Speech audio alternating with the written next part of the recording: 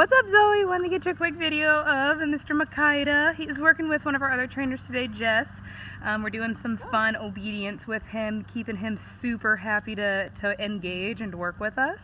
We're also teaching him e-collar, which is really going to help that off-leash obedience and help really get some super strong obedience under any circumstance. So we've got another dog out here too that's being a little bit of a distraction.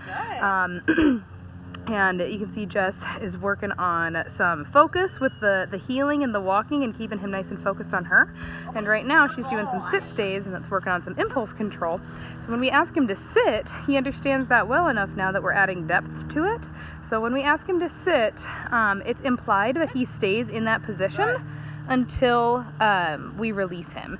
And so even if Jess is walking around, walking away from him, kind of, going in circles, even though there's another dog here smelling the grass, he doesn't get to be released until we tell him it's okay. So it doesn't matter what's happening around him, he's got to hold that position until he gets the release, which is when Jess, good boy. So right there he wanted to get up. Jess went back and gave him a little reminder to stay in that spot.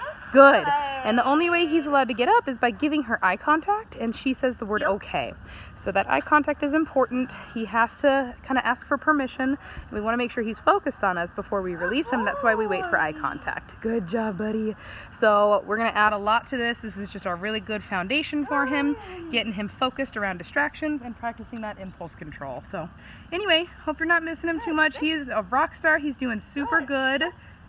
Good, there we go. We're keeping it nice and fun. You can see that tail going. He is having a blast. So anyway, hope you guys have a good weekend.